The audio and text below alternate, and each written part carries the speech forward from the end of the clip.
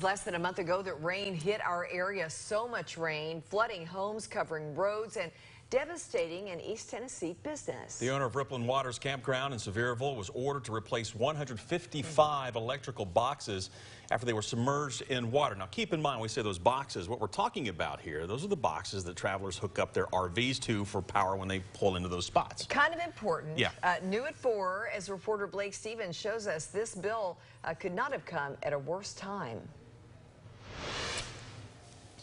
That's right, Lori, and this is why this could cost hundreds of thousands of dollars. 4 months ago, the campground owner paid to upgrade these 50 lots right over here. She upgraded their electrical pedestals then.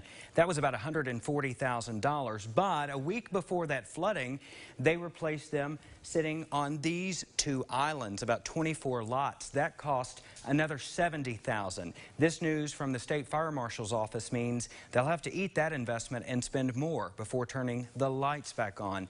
Now today, the campground sitting empty. Most of those electric pedestals disassembled, laying on the ground.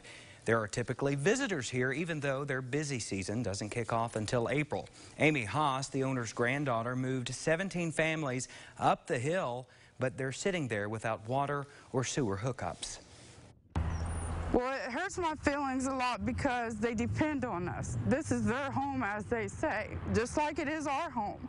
And I feel bad that they have to sit up there knowing that we have this space down here. They don't like to be crunched up on people, and I hate that for them. Now, Haas is frustrated because the campground, all 155 lots there, flooded last February. Then they called an electrician to wash out those pedestals, and they were able to power them back up, guys. All right, thank you so much. And we understand flooding insurance does not cover this. Yeah, she fears they'll have to replace those pedestals a little at a time and also take a hit to their bottom line in the coming months.